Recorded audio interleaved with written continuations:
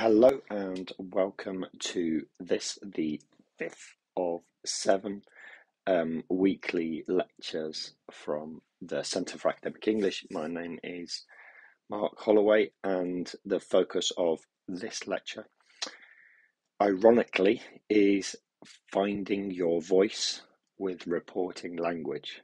So ironic that I am very much losing my voice right now.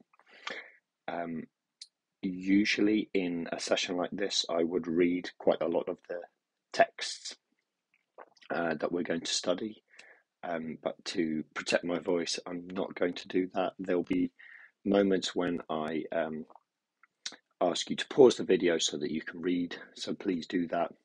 I'll be giving you some tasks where you pause, read, answer a question, and then I'll give you some of my thoughts on those questions. But we're going to start by thinking back to the last lecture in this series, where the focus was on academic integrity and specifically on plagiarism. And this week, I wanted to start by looking at something that we can call patchwork plagiarism. And the materials I'm using here have been adapted from a webpage belonging to Northern Illinois University in the United States. I'm actually going to use their materials for a purpose I think that they don't have in mind, but here we go. So the Northern Illinois University have some academic integrity tutorials, and among those tutorials there is an exploration of direct patchwork plagiarism, and it goes something like this. There are two sources here, one from Wikipedia, one from a book called Conflicts in Africa. Please pause the video so that you can read these two paragraphs. Okay, so far so good. What we're going to see next is a text, a paragraph, which attempts to synthesize those two sources. So when I talk about synthesis, I'm talking about we might have two sources that we've read. We're going to try to bring them together into one piece of writing. When you write an essay, you might be using like 10, 15 sources and bringing them all together to try to answer a specific question that you're trying to answer. So here we go. With these two sources, let's see how they become one. You can pause, read, and think about what problems we can see here. Okay. Now, hopefully you immediately saw, like, one of the first problem that I see here is, if that's a synthesis of two sources, where are the references? There's no reference to what this writer has read. Even worse, however, if we compare the synthesized paragraph to the two original sources, and feel free to pause here and have a close look. On the left, I have highlighted some sentences in yellow. You can find these sentences in the synthesized paragraph, and hopefully it's become very clear to you straight away that this is a big problem. The writer, presumably a student here, has taken sentences from sources, just copied and pasted them. The reason this is called patchwork is because they've gone, from source A, put a sentence there, and then from source B, put a sentence there, and gone back to source A, a sentence there. Okay, so they haven't just taken a whole chunk of text and copied and pasted, they've been selective. Okay, now, for some people, that's the beginning of a journey in how to write from sources, but there's a problem here because when we look at the synthesis, I mean, it's not really a synthesis, there's no real work been done here by the writer. All they have done is copied and pasted. They're using other people's words and they're not saying where those words or ideas come from. So it's plagiarism, it's really bad practice, and it's a really kind of unhelpful piece of writing. At this point, I'm going to politely disagree with Northern Illinois University because they suggest an improvement on the text in the box on the right is this new text in a box on the left. Please pause the video, have a read, and consider ways in which this might be an improvement.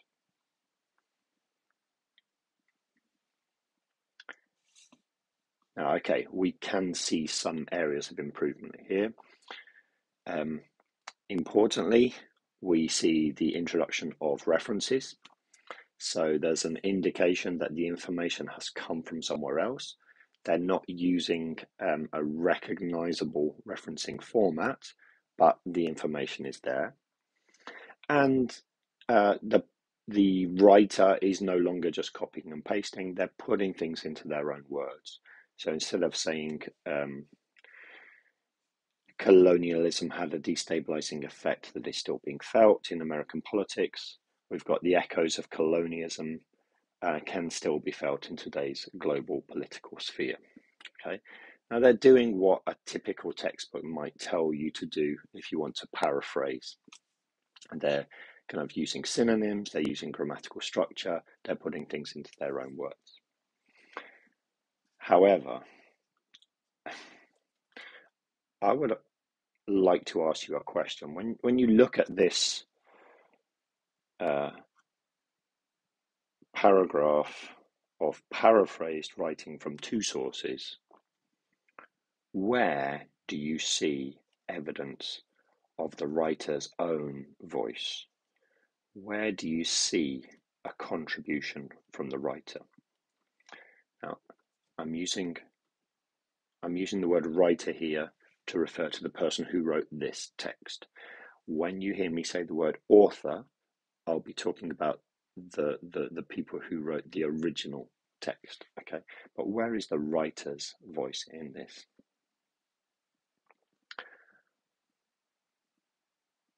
I would argue that the writer's voice is missing from this paragraph. It's completely absent because all the writer really did was copied and pasted, added some references and paraphrased. The sources aren't great. One of the sources is Wikipedia. I mean, I could change that Wikipedia entry right now. So I'm not sure how much we can trust Wikipedia as something worth citing and saying that's the source of my information.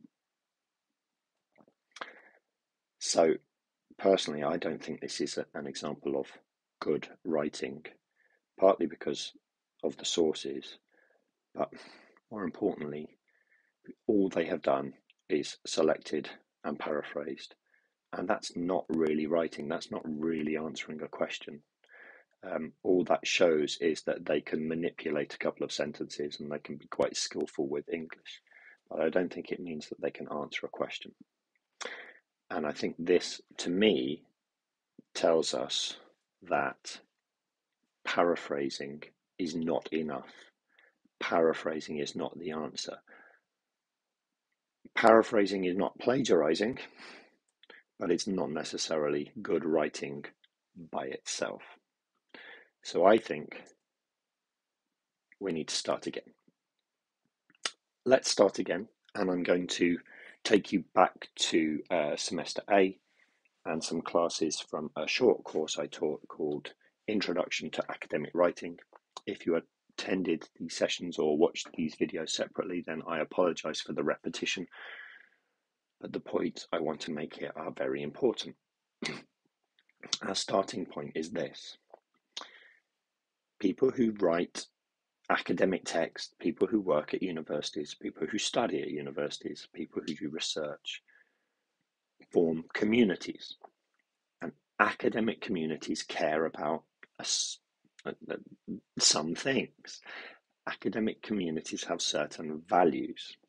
They care about knowledge, understanding, research, analysis, complexity, not simplicity, and respect. Maybe simplicity of communication, but complexity of thought and ideas. We don't care about like simple questions with simple answers. We want to ask difficult questions with complicated and interesting answers. Now notice that some of those words there, knowledge, understanding, research, analysis, are all words that you will see in marking criteria, and they'll be associated with like higher grades in writing. You need to demonstrate knowledge, you need to demonstrate understanding, you need to show your research, you need to demonstrate your ability to analyze. We don't often use the word respect in marking criteria, but for me, respect is an important part of academic style. The fact that academic communities value these things leads to what I would say are the three most important features of academic writing. That academic writing needs to be precise, needs to be concise, and it needs to be respectful. Respectful because it's writing for a community. Precise because that community is interested in precision and detail and knowledge and understanding. And it needs to be concise partly because of the respect we show to one another. We have limited time, we have limited resources, and typically our publications and our essays have a word limit, so we need to put as much detail as we can into a short or a limited number of words. So academic writing is done by and for academic communities, and academic writing needs to be precise, concise, and respectful. For that reason, I'm quite a big fan of a book that's very popular in the United States, which is called They Say, I Say, The Moves That Matter in Academic Writing, by Gerald Graff and Kathy Birkenstein. Now, in this book, Graff and Birkenstein are very clear about the fact that academic writing is for an academic community, or it's a form of communication that we do with an audience. And academic writing is, for Graff and Birkenstein, like a conversation. And when we read, our writing becomes a response to what we've read.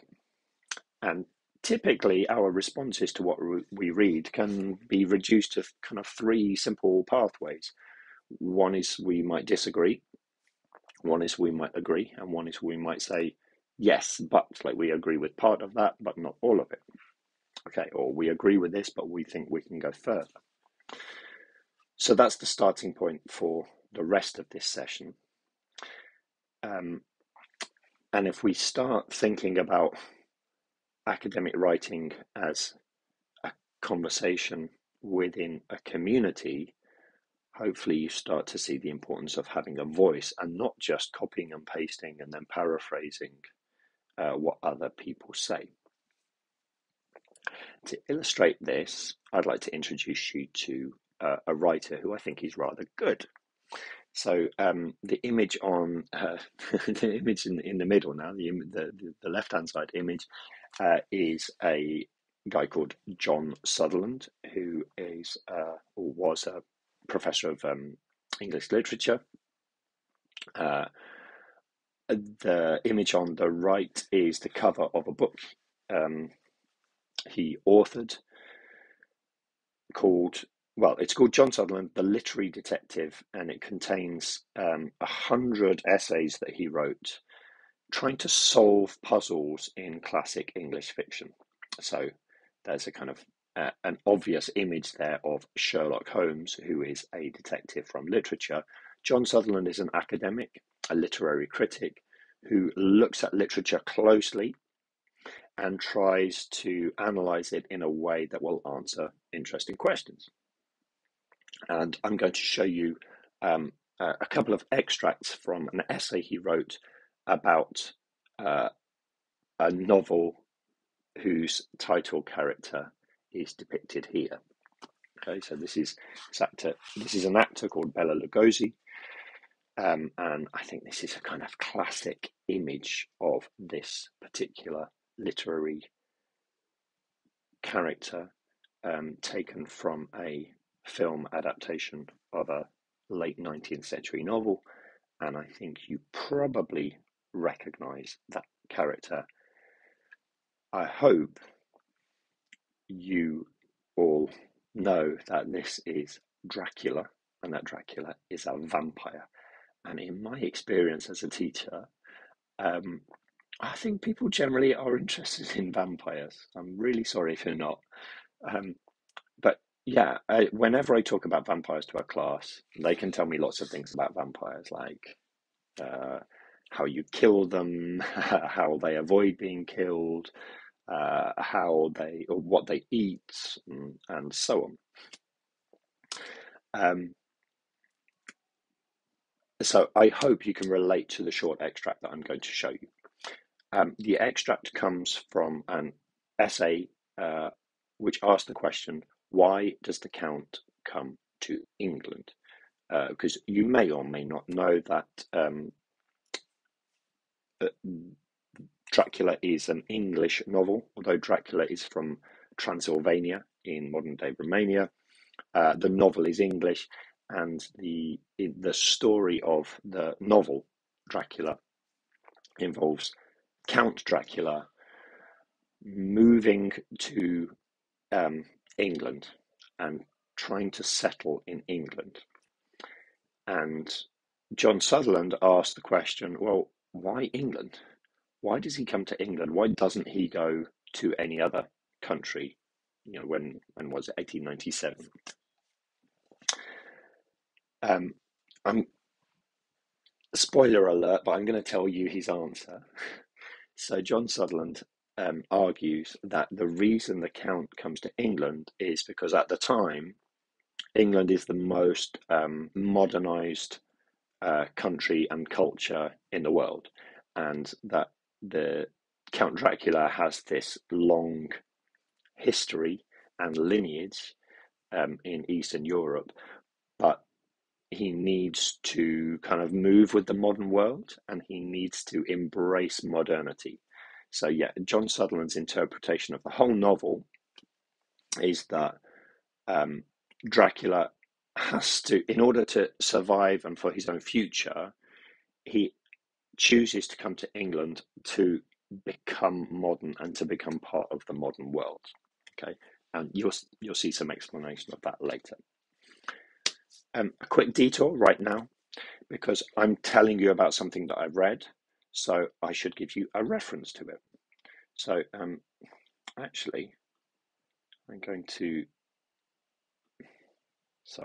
make my slides invisible for a moment, and just ask you if I want to share information with you about an article that I've read, or in this case, an essay that I've read. What details do I need to tell you about it? You can pause the video now and make a note of, like, okay, what information needs to go into a reference. And hopefully, this will answer your questions. I'm going to tell you who wrote the essay. I've already said his name is John Sutherland. I'll give you the title of the essay, which is Why Does the Count Come to England? I'll give you the book in which the essay appears, and the book is called Is Heathcliff a Murderer? I'll tell you who published this text, like who made it available in the first place for me to buy or to find in the library, and the publisher is called Oxford University Press. I'll tell you when they did this, when it was published. It was published in 1996. And I'm also giving you the pages 233 to 238, so that with this information, you could go to the library right now, or you could go to a bookshop, you could go to Amazon, you could Google this, and this will lead you to the same version of the book that I am referring to. So if you want to read it for yourself in full, you can. Now that is the basic, and that's the fundamental reason for referencing, to show what I've read, where it comes from, and particularly where you can find it. So whenever you're writing and referencing your reading, you need to be telling your reader how they can find a particular text for themselves. And the way we do that is to provide these details. We don't. I'm not giving you a code that you can use in the library at the University of Hertfordshire, because you might, very unlikely, but you might go on a holiday next week. You might go and visit a friend at another university. You might be using a library somewhere else in the world, but you still want to find this book. With this information, it will be the same wherever you go. Okay. The order in which we present this information in our references depends on our subject area and the conventions of that field. But I am presenting here an author date system, which means that I give you the author's surname and then I put the year of publication in brackets. And in my full reference, I'll also add their first initial. I give the smaller text first and then the bigger text second. So in this case, the smaller text is a chapter, the bigger text is a book. It might be that you're referring to an article, like a research piece that appears in a journal. So you put the title of the article first, the title of the journal second. If it's a newspaper article, name of the article first, name of the newspaper second. If it's a web page, name of the title of the particular page first, title of the website second. Okay. And because this is a book, I'm giving you the name of the publisher afterwards. So I hope what you can see is I'm giving you some specific information, name of the author, and then I'm giving you like the bigger information. Well, the title of the text, where it appears, who published it. In some referencing systems, you also have to say where it was published, because Oxford University Press might have places around different places around the world where they publish. So it might be in Oxford, it might be in New York. Okay, and the reason I'm including page numbers here is just out of kindness to you. You'll be able to find it really easily. So it's almost like I'm doing what I've done in real life, and I've put a little bookmark in the book for you, so you can find it easily. We're all about that. Now, very quickly, two points relating to critical thinking about text. I think I should probably disclose at this point that we're seeing in these books. See, there's a photo of an actor there called Laurence Olivier. There's a photo of an actor playing Sherlock Holmes here. There seems to be a series of books published by Oxford University Press using images from films. And this is because in the 1990s, Oxford were trying to kind of revitalize the classics. They were trying to sell copies of books, and they were exploiting kind of a bit of a trend in the 1990s for filmmakers to return to classic literature and create new film adaptations of classic texts, classic books. So that includes Dracula, it includes Frankenstein, it includes some Jane Austen novels too. And there's a kind of there's always a financial angle to anything that we read. Someone has to pay for it, someone has to make things happen. And so Oxford University Press were using imagery from films to kind of sell books and to relaunch these books. They called them world's classics. Nice design for the cover, as you'll see. And someone like John Sutherland was useful to them because he was an academic who was interested in asking questions, interesting questions about classical literature. And of course, by publishing books of his essays, they were also kind of encouraging people to reread the original texts and therefore hopefully to buy their books. Okay, so that's how kind of, when I say critical thinking, I'm talking about understanding that books and texts don't just appear from nowhere. They relate to one another, they relate to the world, they relate to politics, culture, and economics. And for us to understand those connections is what it means to be critical, or critically aware at least. And another point on that. So here you go. Here is the Oxford World's classic edition of Bram Stoker's Dracula from 1897. So this was a version of the just packaging from the 1990s, but the text is from the 1890s. When John Sutherland writes about Dracula, the book Dracula, the original book, is a primary source. A primary source is a text or some data that we analyze directly and interpret directly. So it's the kind of the subject of our study. But of course, a lot of the things that we read in university are books about our subject. They're not the subject itself. We call these kind of texts secondary sources. So in John Sutherland's essay, I'm going to show you an extract in a moment. He refers to a book called Vampires, Burials and Death by Paul Barber. This is an example of a secondary source. This is a book about vampires, and John Sutherland is going to use it to inform his own analysis and discussion of his primary source, which is Dracula. And when you're writing essays, you might be going to some data, you might be using a case study, you might be reflecting on a patient you've worked with or a client that you've worked with. That's your primary source. There might be data you've collected yourself that's numerical or even text-based from interviews. This is all primary data. These are your primary sources. But theory that you read that helps you to interpret them, those are secondary sources. Okay. So let's see how John Sutherland puts together his reading of the primary source and the secondary source and his analysis of everything in his own work. So remember, he's trying to answer the question, why does the Count come to England? And ultimately his answer is, the Count comes to England in order to become modern and to become part of the modern world.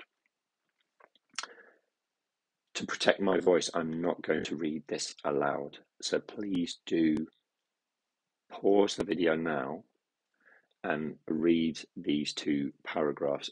This text is available to you as a PDF as well, along with some other materials from later in the lecture. So feel free to use that if it's easier to read from there. But pause. These are the first two paragraphs of the essay. And now that you have read these two paragraphs, we're going to move forward. We're going to jump forward 2 pages in John Sutherland's essay. So we're moving from page 233 to page 235. And hopefully you'll see something different going on in this paragraph. So take your time to read it, compare it with the previous 2 paragraphs you've read, and consider what John Sutherland includes in this paragraph and what he's doing with this paragraph. Okay, so let's analyze this together. I'd like to show you how I think we can trace John Sutherland's voice in these 3 paragraphs. Now, hopefully you've noticed that John Sutherland is referring to his primary source. He's referring to details from Dracula. But he's also referring to other information that he's either getting from like the world, and he's going to talk about how there's some kind of industry making money from vampires and vampire stories, and that there's an expert called Barber who has done research into the kind of origins, the diversity of myths about vampires, and also the origins of those myths. So he's got these kind of like details, this information, these analyses, and he has to put them together, and he has to show how they're linked together and how they help answer the question.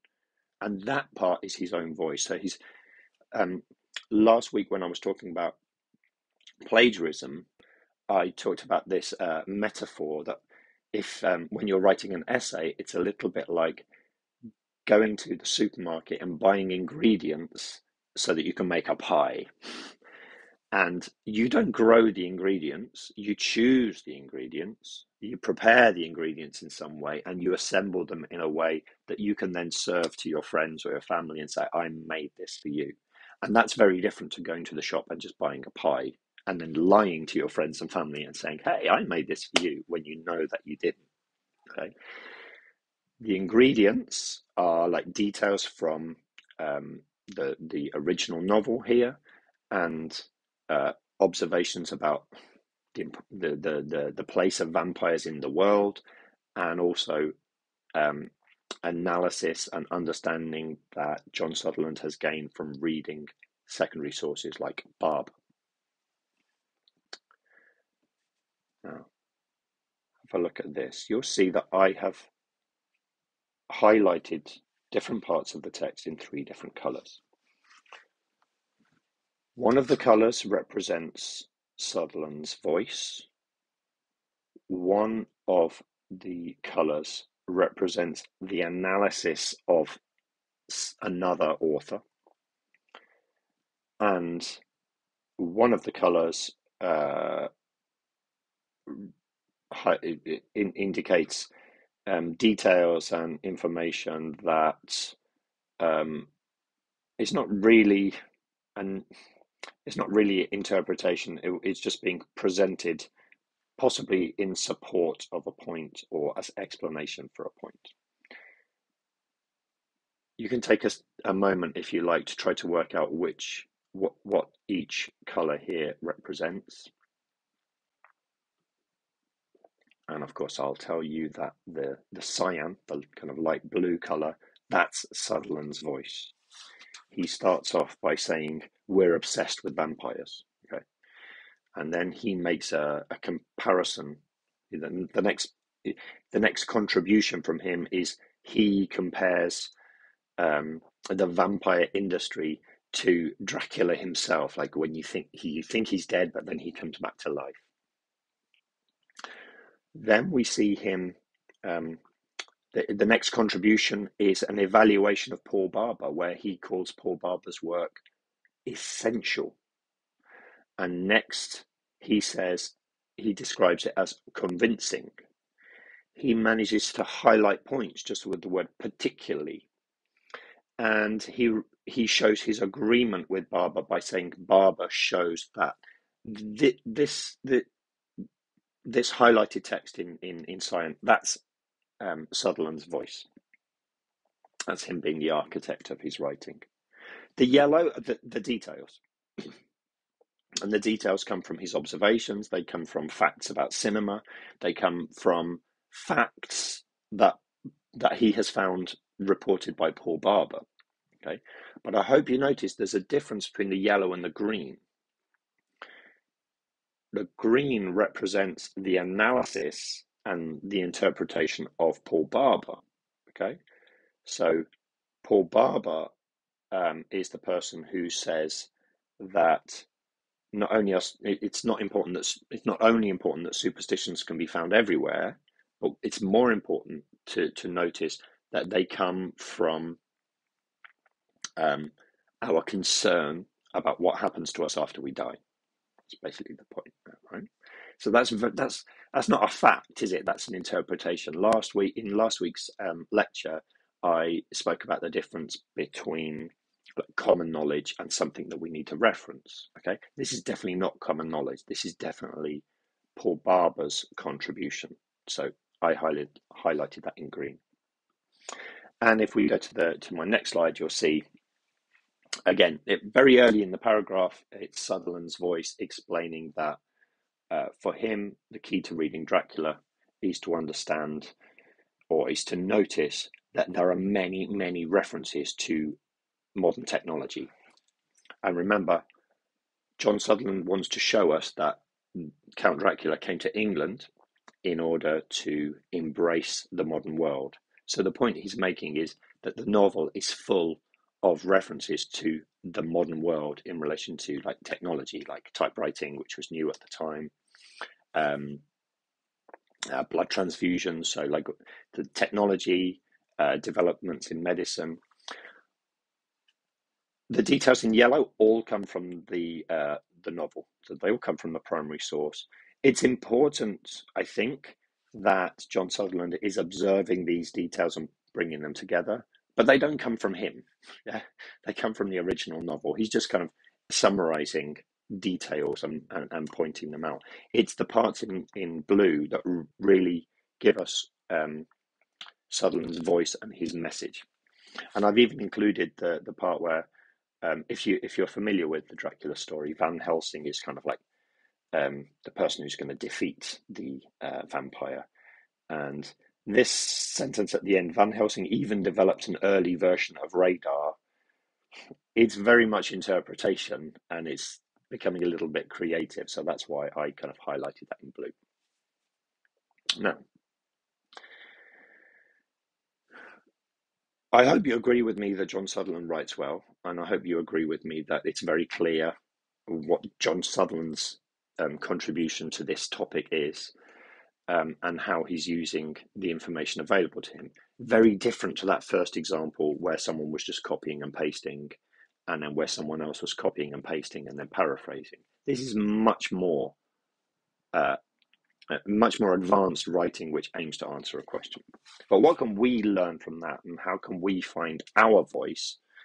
I think we can find our voice by bearing in mind those things. Okay, like, okay, when I was reading this, which of the details were just were observations and that are out there in the world of what I'm reading? What is the analysis and contribution of the writer, and what is the contribution and analysis of other authors that the writer refers to? And I just want to do a very simple exercise to show you what I mean by that. So, 6 sentences here. I wrote these 6 sentences. Number 5 and 6 are kind of like different versions of each other. But I think if I follow advice that I should paraphrase what I find in my reading and I should reference that, then I'm doing a good job. Okay, so I have paraphrased and referenced 5 details from the text, and here are six sentences that communicate that. Please pause, read the sentences carefully, and consider whether you think there's anything odd about this.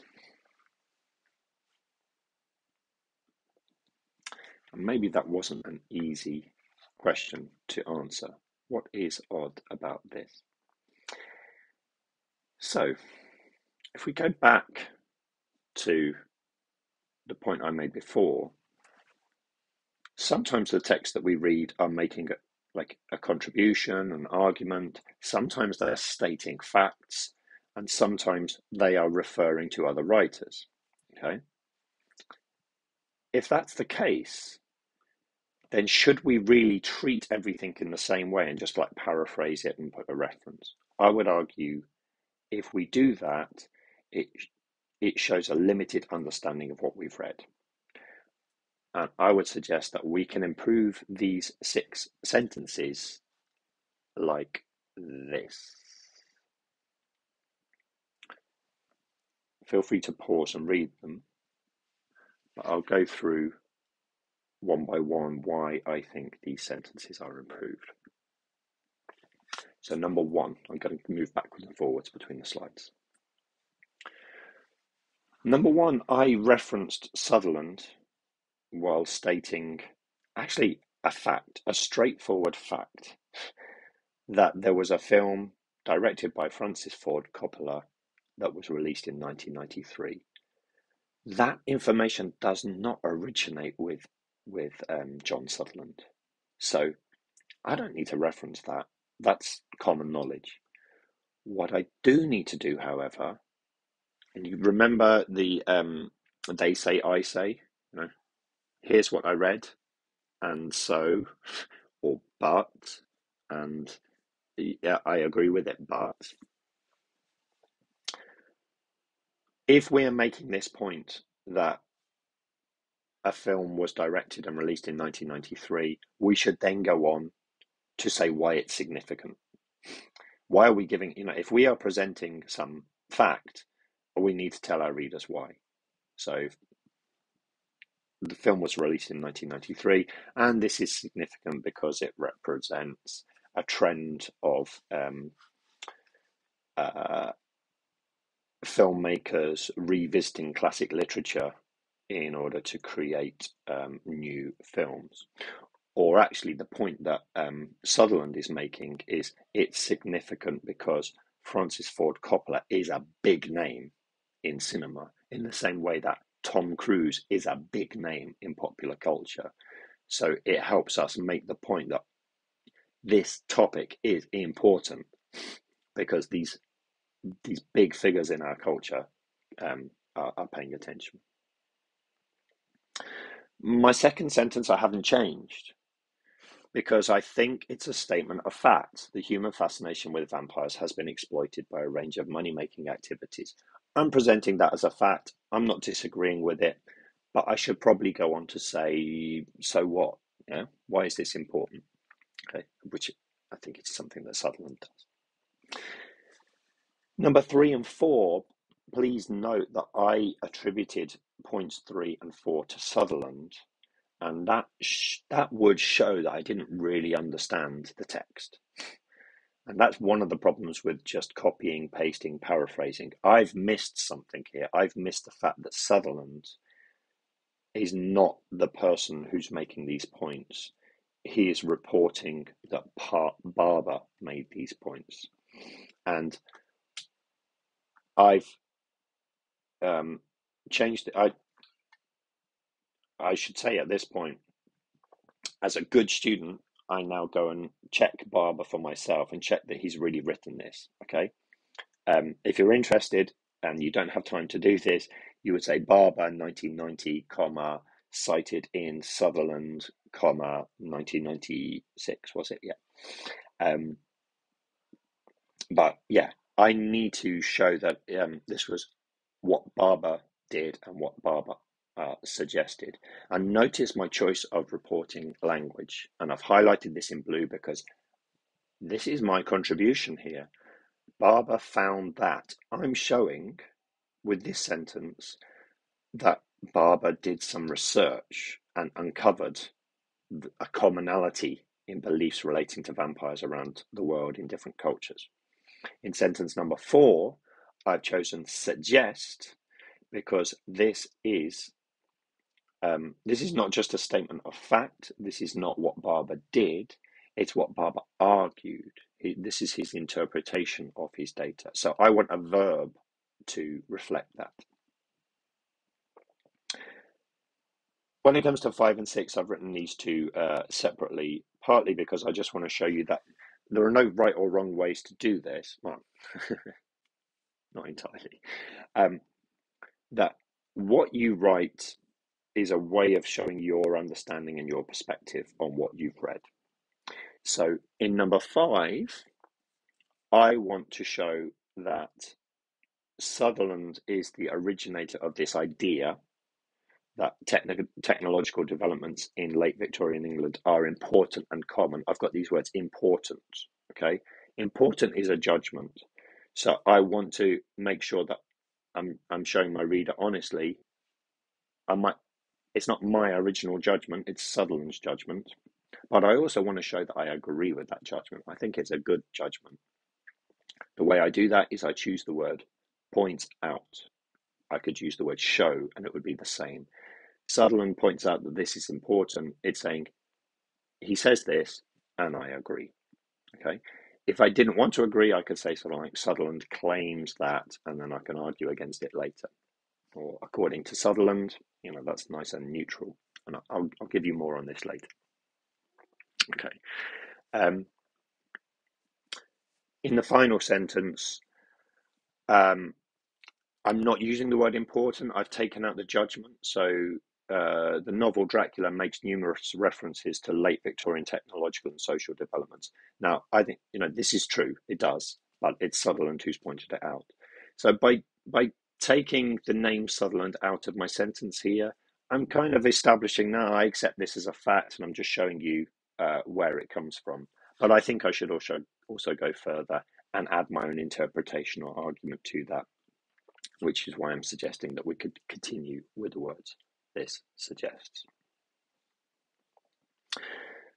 So what I'm trying to show here is that it's with language and just simple things like Barber found that, Barber suggests that, Sutherland points out that we can start to show our own voice in relation to what we've read.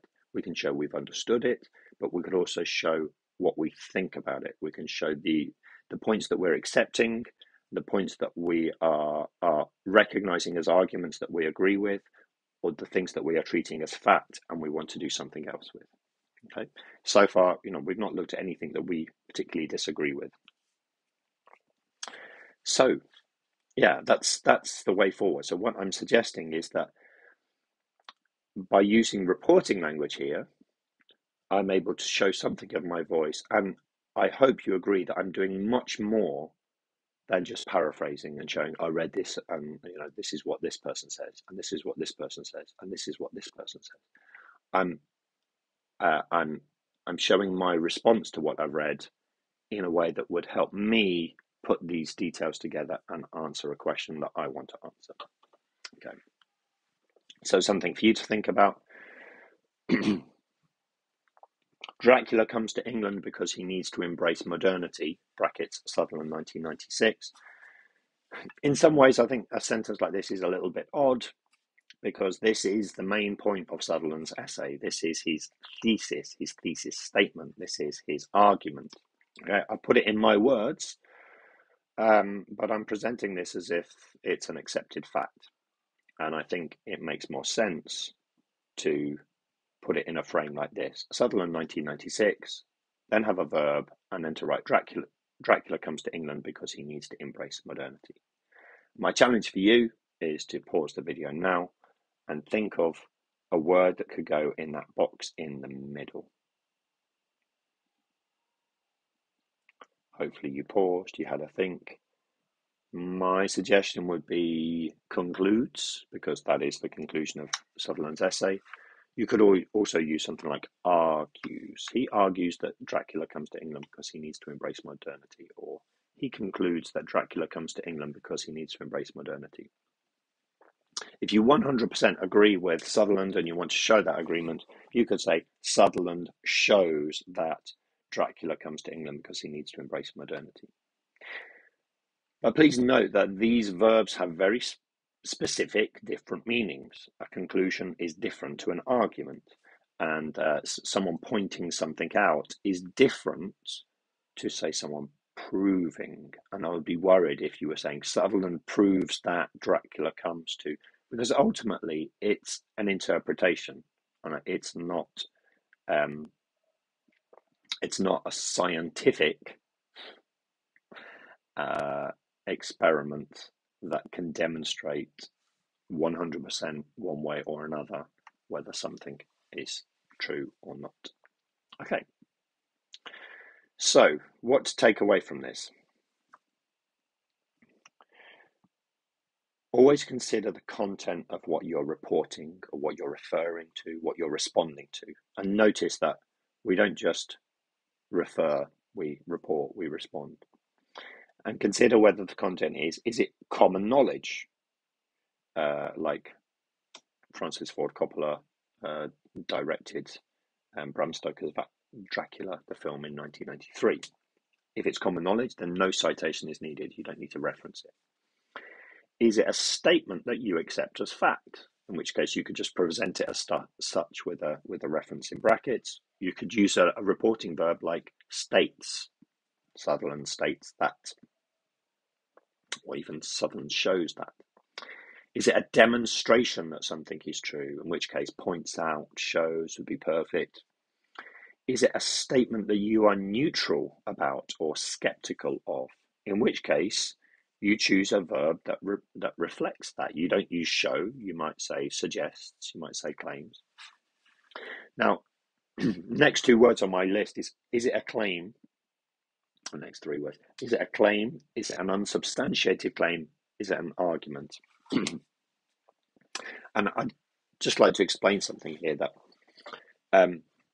so an unsubstantiated claim is when someone says that something is so and tries to explain something, or says that something is true, but has done nothing to demonstrate that that is the case, hasn't provided any evidence, any explanation, any detail. Okay, so I was there were terrible things going on when like in 2016, it wasn't a great year, 2016.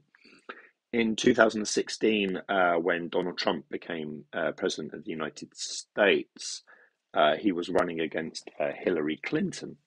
And there were ridiculous claims made about Hillary Clinton by right-wingers and conspiracy theorists in the United States.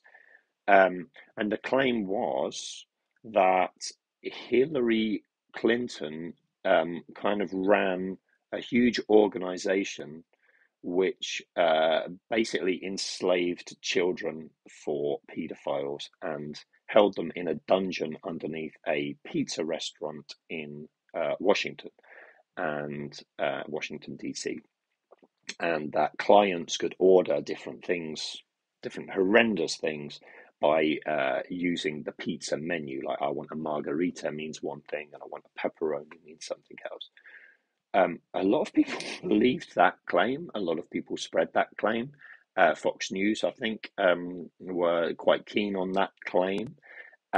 Someone went into the pizza shop with a gun because they believed that claim. But it was, of course, an unsubstantiated claim. There was absolutely no evidence to support it, and it was an absolutely ridiculous thing. Now, sadly, in the world we live in, we often have to treat information we receive with an element of distrust. There's a lot of misinformation and fake news about, so we have to recognize that in the world we often meet unsubstantiated claims. If you're given something to read from a reading list as a university student, it's probably not got unsubstantiated claims in it. There might be claims made with evidence that you dispute or you don't think is completely persuasive, but it's very rare to find genuinely unsubstantiated claims in academic writing. Possibly when the students sometimes get criticized for making unsubstantiated claims.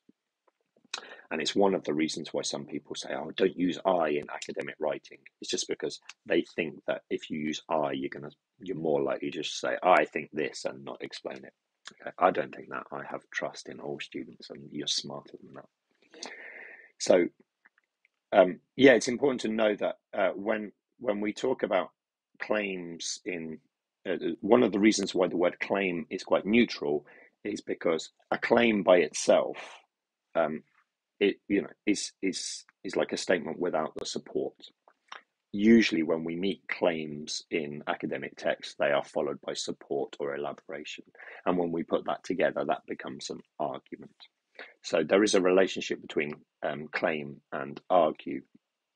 An argument is like a claim with the details. That's how I see it anyway. Okay. Now, if it's a claim, you can refer to it as a claim. If it's an argument, you can refer to it as an argument. Okay.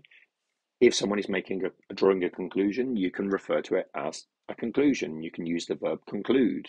If it's a belief, you can use the verb believe. If it's a suggestion, you can say suggest. Okay.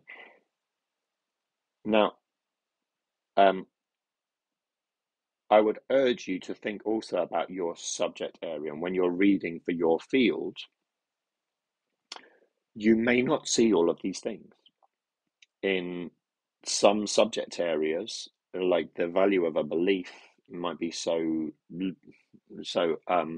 unimportant that we don't ever see it. It might not be, beliefs might not be valued in the way that evidence is. So a subject like philosophy, you'll see the word belief come up in philosophy, but you might not see the word belief in medicine. But in the history of medicine, you probably would. So just bear in mind that conclusions are fairly common features of all texts that we read, but beliefs, claims, statements that we might be skeptical of them, we might not find them in all texts. And it's exploring and deciding what we see that is important here. Okay, so for the rest of this video, I'm just going to speak a little bit about how you can develop your own repertoire of reporting language, because obviously it's really important for us to be able to recognize when a writer is stating something, when a writer is arguing something, when a claim is being made, and so on. But it's a slightly different thing to make decisions about what language is useful to you and what language you'll typically find in your field.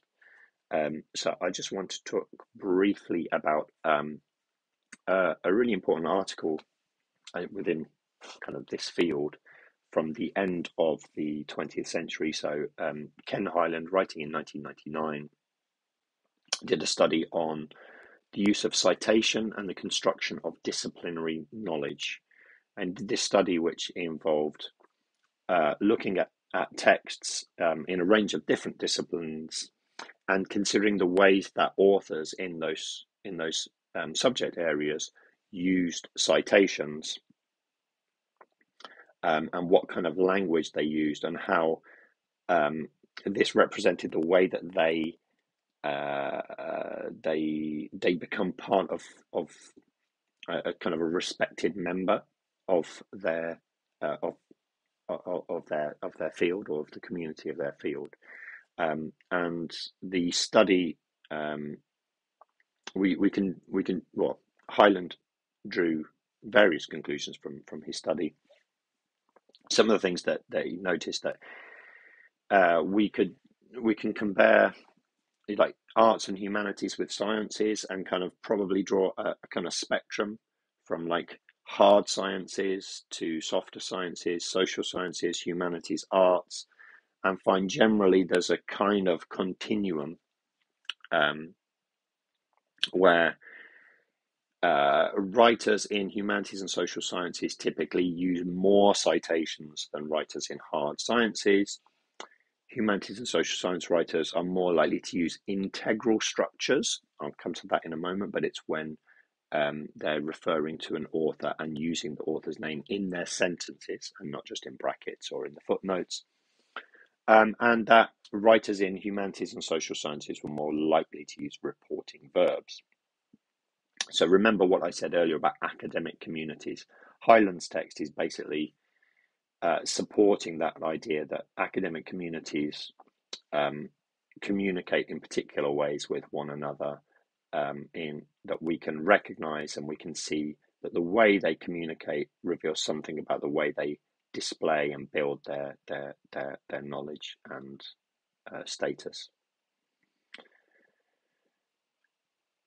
So Hyland says that the construction of academic facts is a social process with a cachet of acceptance only bestowed on a claim after negotiation with editors, expert reviewers, and journal readers, the final ratification granted with the citation of the claim by others, and eventually the disappearance of all acknowledgement as it is incorporated into the literature of the discipline.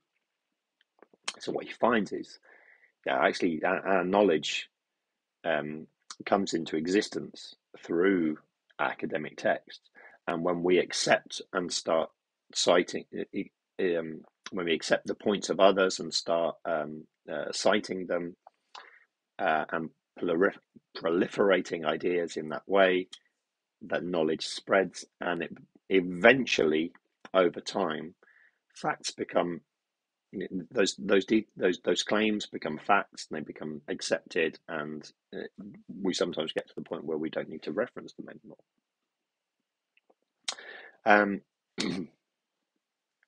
So yeah, just an example of one of the figures from Hyland's article, basically ranking subject areas in terms of the numbers of the kind of quantity of citations per 100 words. And what you see is like sociology has more citations than marketing, which has more citations than philosophy, and so on and so on, down to like, if you're an engineering or physics student, you might notice that there are fewer citations used and therefore kind of required in your field. And Hyland makes this distinction that I've referred to between integral and non-integral citations. Really simple, that an integral citation uses the author's name as like the subject or the object of a sentence. So here's an example. Kirster, 2009, points out that, so if there's an integral citation, typically we see reporting language. If there's a non-integral citation, this means that the author's name comes in brackets at the end of the sentence and is not part of the sentence. I've shown you a few examples of this already. In some of the hard sciences, or in subjects where like a numerical reference system is used, this is obviously, we don't even see the author's name in brackets, we just see a number at the end of a line. And yeah, so breaking down by subject, Hyland is able to show which subject areas have like more integral or non-integral citations. So in biology, for example, it's not so common to use the author's name, and in the examples where an author's name is given, it's kind of like almost 50-50 as whether it's the subject or not. So that's more of a kind of linguistic analysis. So what reporting language is used in your field? Well, Hyland's study can help us to an extent, because what he did here is he analysed text and found that certain reporting language was more common in some fields than others. So do feel free to pause the video now and have a look at the verbs on the screen. So say, suggest, argue, claim, point out, propose, think. What subject area do they come from? And so on and so on. I can reveal the subjects as follows. So notice, like, actually verbs like say and think are not very common in any other subject areas other than philosophy. There are, we see some verbs common across subject areas. So philosophy, sociology, applied linguistics, marketing, biology, and all feature quite kind of common use of the verb suggest, but only philosophy has say. I think only physics has study. Physics and mechanical engineering have report, and so on. And of course, I'm only showing you the subjects that Hyland studied here, so we've only got 7.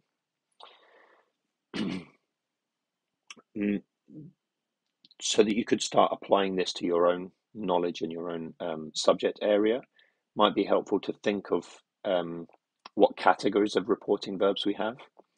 So Hyland comes up with 3 categories, really. You could call these 2, but there are, what he calls factive and non-factive and acts.